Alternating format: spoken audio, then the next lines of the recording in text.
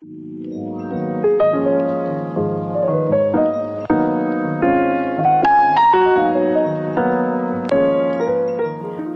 to eXplore, where we are delving into the spectrum of our life in arts, community, and culture. I have two very special guests today that are immersed in the art world. I have Eiko Jones and Ken Blackburn. Welcome, gentlemen. Thank you. Thank you. Now, Eiko, how about we start with you? Sure. Who are you? Tell us who you are. I'm primarily have been a photographer and filmmaker in Campbell River. That's been my profession for the last 8 years. Okay. And it's always evolving. Now, where did you begin, though? Were you born in Campbell River? No, I was actually born in Whitehorse in the Yukon Territories. Oh, and then, interesting. Yeah, so I was born there, and then a few months later my parents decided to move. They weren't Canadian. Okay. And they moved to New Zealand, and via Central America. And I ended up growing up in New Zealand until I was about 19. And were you on the North Island or the South Island? Island? Yeah. And what was your favorite part about the South Island of New Zealand? The diversity. I mean, the mountains and the ocean are all really close together, and yeah, it's just lots to do there. It's similar to here, but I was going to say, sounds yeah. like Vancouver Island. Yeah, the South Island is more similar to here, and the North Island is completely different. Okay. Now, when did you find your way back to Vancouver Island, or British Columbia, maybe? Yeah, when I graduated high school, I went to Whistler for a couple of years, like lots of Aussies and Kiwis do, and spent 2 years there, and then went back to New Zealand after a bit of traveling around, Okay. and then a year after that, came back and did an expedition here, which we planned, and then ended up staying after that, and I've been here ever since, with just trips back to New Zealand. Define expedition. What did that look like by then? Kayaking to Alaska.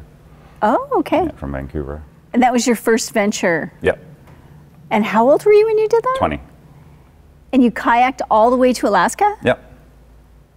At So 20? Yeah, it was like 1,500 miles of paddling for a few months.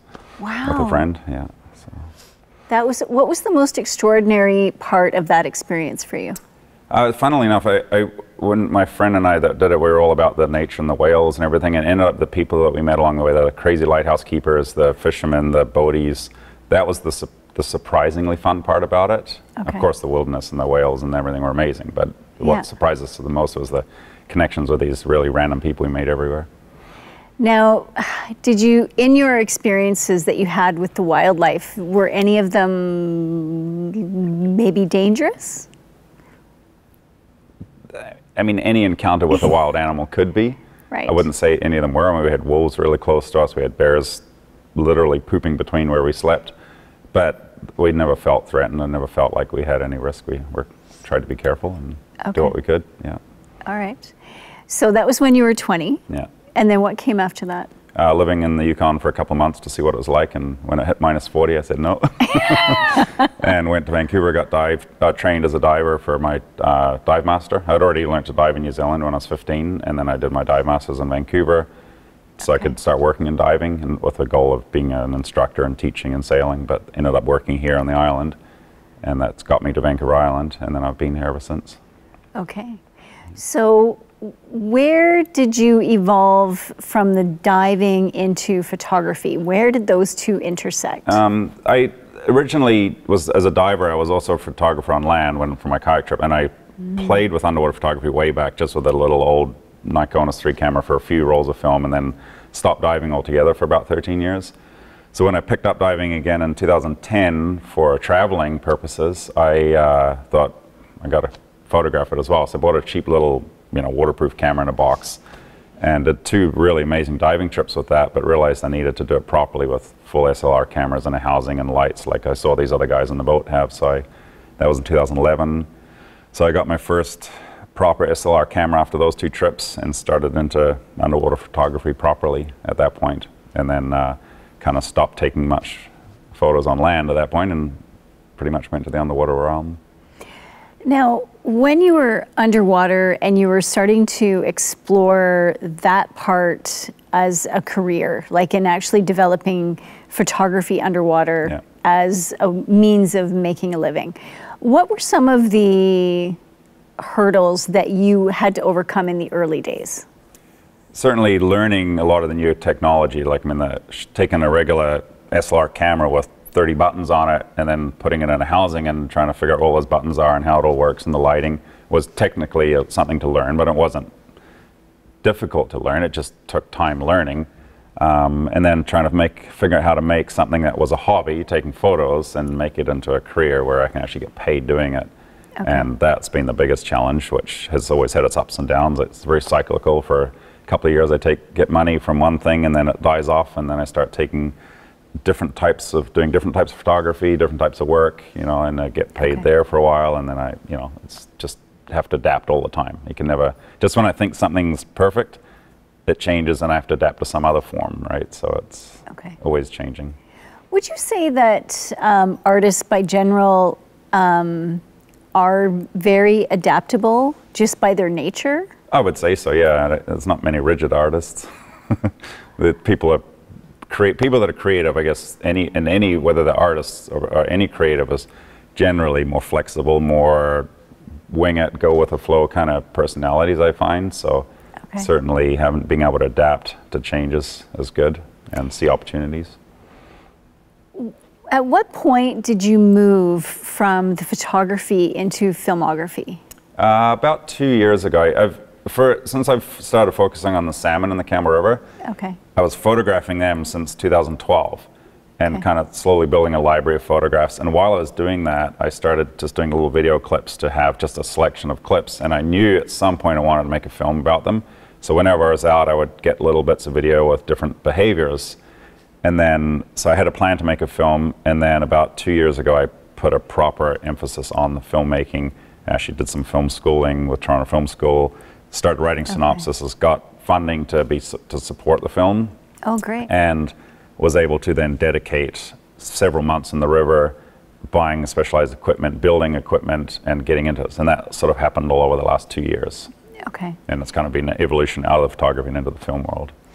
Now, during the 10 years that you were really focusing on photography, how did you see the technology evolve from like 2010 to like 2018 before you moved into the filmography? Yeah, the technology changed quite a bit, but it was in the digital realm at that point. So it's just the digital technology has gotten better, and I only really started getting back into photography digitally when the technology was good enough that it was replicating the old film kind of quality.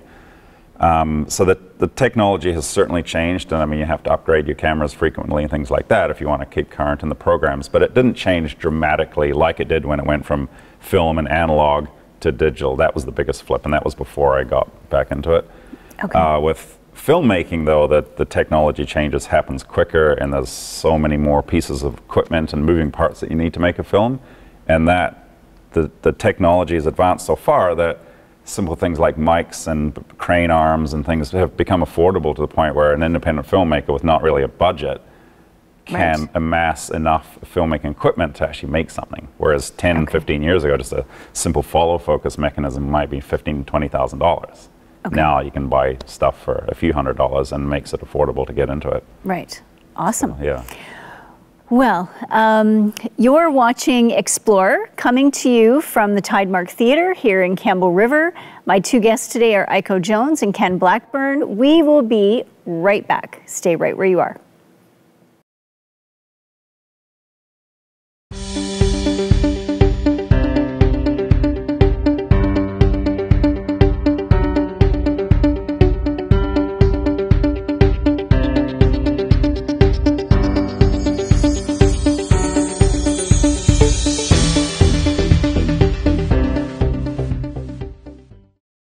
Welcome back to eXplore. We are coming to you from the Tidemark Theatre. We are exploring and delving into the spectrum of our life, arts, community, and culture. My guests today are Eiko Jones, a filmmaker, and Ken Blackburn. Too many titles to mention. Let's start with your titles. Ken, tell us, let's start with your museum title. What do you do at the museum? I'm the public program manager at the museum, so I'm responsible for all the public programming that the museum puts on. And then I'm also the executive director of the Campbell River Arts Council. All right. And my background's actually in fine art, though. I have a master's degree in sculpture, so I kind of start with artist and work after that. Now, we were talking about how technology has changed over the last 10 years. for Eiko with the photography and into the filmography. And I'm quite sure that over the last 50 years, which is what the Arts Council is now celebrating, they're celebrating their 50th year. How have you seen the technology around art evolve in that time period? Not that you're old enough to remember the beginning of that. 50 years, yeah.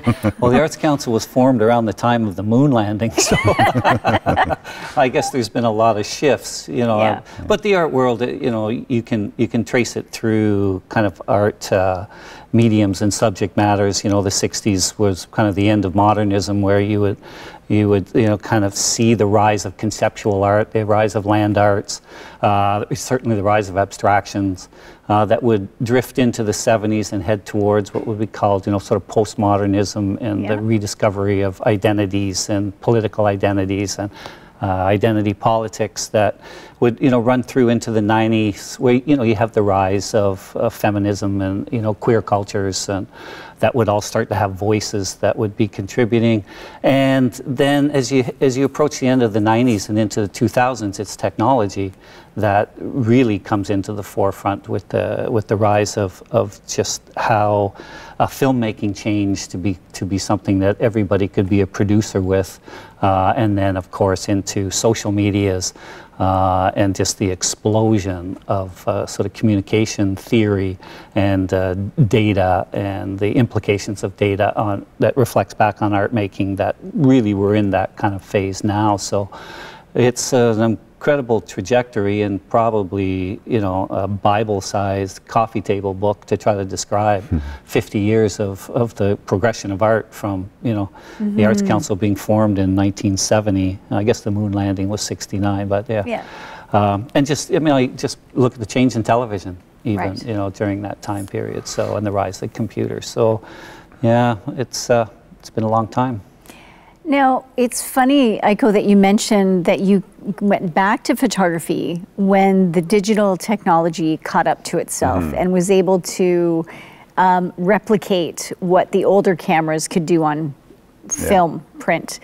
And I remember having a conversation in the last year or so with Beth Boyce, who is the curator at the museum, around the devastating effect that digital technology is having on archives, because the archives are going to be empty for the last 10 years because they're not saving anything in hard copy.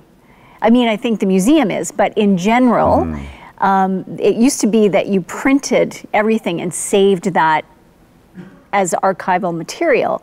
But now you've got everything saved digitally, but they're not taking a digital snapshot and saving it as a print and using that. Like, have you given any of that any thought? Either one of you? I'll open that up. Yeah, I mean, it's the data storage, because of digital, you know, when you had a camera that had 24, 36 rolls of film, or if you're doing medium format or anything that just had individual, you would shoot way less. With digital, whether it's photography or film, you can shoot hundreds of thousands of pictures. You can just leave a camera rolling and record all this data. You need huge amounts of data storage, but you take so many pictures or video that to make a physical copy of a lot of it, you know, it'd be daunting. So that makes it more difficult. I mean, certainly some people say you should print everything off, but unless you're getting high quality prints done, that's going to change. The digital keeps a more accurate rendition of that file. Right. But it's got liabilities around storing digital media, right? Right. So. And Ken, what about you in the print world? In terms of archiving and sort of museum collections and community memory, I mean, digitization is fantastic. It has the ability to capture so many of the nuances of what community interactions are. And it provides really rapid search engines for researchers to be able to find a lot of material that, you know, the old paper and box kind of approach to archiving was really laborious. And also for researchers, they can research from your house now rather than travel to institutions around the world. Right. You know, because travel costs were one of the probably the biggest impediments to a lot of research that has gone on in the past, but now it's instantly available through online databases. So Yeah, I don't, you know, I don't think it's a catastrophe in any way. I think it's really increased the ability to understand the complexities of the world, which are getting more complex all the time. Yes. But it provides access to the minutiae of what really makes communities tick. So yeah, you know, in the art world, you know, it gives the opportunity for a lot of just diverse mediums now rising too. But right. you know, it doesn't replace the traditional painting or sculpture or printmaking. Those things, I think, have actually come back in a very strong way. Mm-hmm. All you have to do is look at First Nations culture and carving. Yes. You know, nothing replaces the mask. So there will always be a role for the solid objects of things. Right. Digitization just expands their potential, I think. Okay. What would you say the role of art is within a community? We could do a whole episode on this, Mary Ruth. The arts are an amazing, resourceful, creative tool for any sector, whether you're talking about economic development or social development or cultural development, environmental development. All of those challenges in communities or issues are very complex, and they require the ability of all sectors to contribute to how to understand them. And the arts are probably the strongest facilitator of cross-pollination between sectors to be able to approach creatively whatever the challenge is, whether it's economic challenges or social, homelessness, cultural considerations, you know, now with decolonization, with Black Lives Matter, with all social unrest. It's the arts that have the ability to get to the root of storytelling. Right. And it's in the root of storytelling that you provided clues as to where A, the challenges or problems may lie, and then B and C, where the solutions can be through really positive communication and strong communication. And this is what the arts do. They foster strong communication, and they force us to think creatively. Right. And that's what we really need in these days, is creative solutions, because a lot of the roots of the challenges are in very historic injustices that have tended to be looked at from only one particular lens. And right. we need to start looking at them through multiple lenses, and the arts offer us those lenses. So, okay. If I could butt in there for a second too, that sure. I think from arts in motion too, arts create emotion, whether right. it's music, imagery, whatever. And when you can have somebody emotionally connect to a subject or something that's happening politically or whatever, that emotional connection causes change more than intellectual alone. So I think right. the arts have that connection to the emotional. Yeah, okay. Absolutely. That's very true. Awesome. All right, we're going to take a short break. You are watching eXplore, coming to you from the Tidemark Theatre. We'll be right back.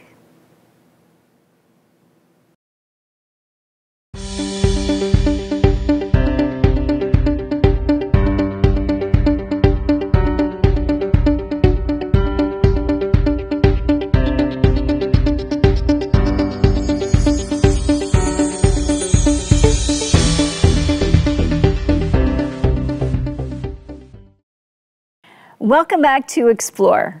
We are coming to you from the Tidemark Theatre. My guests are Ken Blackburn, the Executive Director of the Campbell River Arts Council, and Eiko Jones, photographer and filmmaker. Now, before the break, we were talking about the importance of community and art and how they intersect. Now, in the break, Eiko, you had a very interesting observation about conservation and art and which comes first. I don't know that any one comes first particularly, but the route that I've chosen is to create art of animals, of environments, of landscapes that I'm passionate about, that I'm involved with, and especially underwater where the average person doesn't get to, create art and have that create an emotional response or an intellectual response with people, but just show a world that is done differently than just a picture. It's art as well. And then when people buy that and put it as a print on a wall, or they watch a video or whatever, creates an emotional response, which then creates a change for that person. It might only be tiny, but it creates a change, and then that leads to questions. Right. Versus saying something about the subject and then showing some pictures to back it up. I'm using the art form first to create the emotional response. Okay. And Ken, the Art and Earth Festival, that's coming up in a couple of weeks, but what was the premise of even beginning having a festival called Art and Earth? Where did that come from? Well, actually, it relates a lot to what Eiko just said in the importance of an emotive response to any subject matter that you're looking at. The environment it has to be first and foremost one of our biggest challenges that we're facing as a planet. Now, the pandemic has kind of shifted the conversation a little bit, but the environment's not going away, and it is something that needs to have creative approaches across all sectors to be able to understand the complexity of what the problem is. It's difficult to do that continually on an intellectual basis or on a data-driven basis or science basis, because people start to tune it out. And I think that there is environmental fatigue that's been happening in the discourse, especially in media, about environmental challenges. Mm-hmm. So the thinking was Campbell River is perfectly positioned to approach the environment from so many directions, and Eiko's work is a good example of that, of underwater rivers and the health of rivers and the importance to overall environmental concerns. So how could we create a festival that would look at the complexity of the environment, but be starting from an emotive level rather than just sort of problem identification, which we tend to get a lot of in the media. And this is where the arts are powerful. Environmental artists are working to try to enhance not just our understanding of the environment, but our appreciation for it. Because it's well known that if people appreciate something and understand it, they tend to want to protect it more deeply. So the idea of the festival was to bring the arts in partnership with the environment, Greenways Land Trust, in partnership with culture and history with the museum, and with the Arts Council, with the Tidemark, with the gallery, to have a kind of broad conversation about how can we raise not just our understanding, but our appreciation and our amazement at just how complex, but how incredibly amazing Campbell River is, but I mean how amazing this planet is. So how could we do it differently? And that's what drove the idea to try to create a new festival to celebrate that. And one of the other gems in Campbell River, of course, is the Haig Brown House, which the Campbell River Museum oversees. So, and of course they were naturalists, world renowned. And that dovetails perfectly with the messaging that you're talking about. Absolutely, yeah, because we have, I've managed the Haig Brown Festival for 15 years now, and it was very much about the legacy of Roderick and Anne Haig Brown, not just environmental, but also social justice issues with Anne and her work with the Transition House and Women. And folding that into the need for having a yearly touchstone, not just a festival, but the need to create a lecture and to have what is kind of the advanced writing and or filmmaking, as we've also done over the years, in environmental thinking. And why couldn't we create out in Campbell River a yearly lecture that would address leading issues within the environmental world, and establish that lecture as a real West Coast kind of statement to the world. So Eiko will be our lecturer this year, and it will be our 11th annual Haig Brown lecture. So with the combination of Art and Earth and Haig Brown Festival kind of merging the use of Sybil Andrews Cottage and the Haig Brown property as heritage properties in town, and then with the rise of the lecture kind of combining, we're getting a very strong set of concepts or set of events that we've clustered together to talk about the environment through the arts. So. Okay. So this year's Arts and Earth Festival, give us the lowdown on how that's going to unfold in this world of COVID. Well, very good question, Mary Ruth. Yeah, obviously a big shift. One of the key things for people to understand about the environment is firsthand experiences. Get out into nature, which Greenways Land Trust, traditionally does a lot of walks. So we had to just cut back. We have gone online for most of it. You know, Eiko's lecture, the Haig Brown lecture, will be live streamed from this stage at the Tidemark. The Stewardship Awards will be live streamed from this stage in the Tidemark, and then we will be releasing short kind of videos produced by Greenways Land Trust, produced by the museum, produced by the Arts Council, that will be over that weekend of the 25th, 26th, 27th, as well as the art gallery kind of kicking us off with the opening of their exhibit on the 24th. So it's a challenge, but we need to keep the conversation going. We can't just say, okay, we're going to take a year off, because we can't afford to do that. So we'll just find a new way to talk about it. Okay. It sounds really fascinating. And I love that you're going to be utilizing the Tidemark stage. And so your film, when you are giving your lecture, you're also going to show your film. Yes, I'm going to do a like 20-minute speech talk first about my work as a salmon photographer, filmmaker, what that's entailed and some of the challenges.